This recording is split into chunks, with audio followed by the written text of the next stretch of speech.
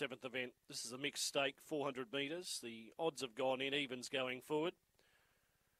And the last couple now joining the line.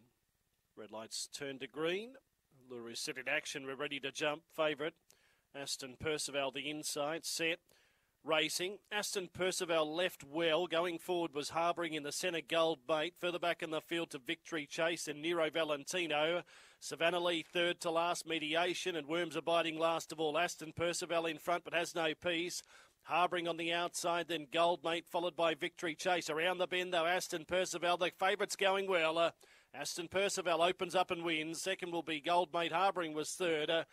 Fourth over the line, we'll give it to Victory Chase, followed next by Nero Valentino, then Savannah Lee. Next over the line was Worms Abiding, and last in Mediation, time around 23. Aston Percival, favourite, able to begin well enough, railed through, took the lead around the first bend. Didn't have much peace along the back straight, but was able to open up around the last couple of corners and came away to score convincingly. 1-3-4 here after the running of race 7.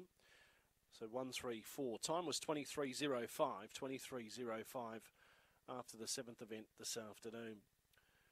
All right, runners are about to return. Another win for Aston Percival's getting a decent resume together. A black dog by Aston DB out of Fantastic Sky is raced by Raymond Border. Dita Mitchell, the winning trainer. Career start 59, win 15 and 17 minor placings.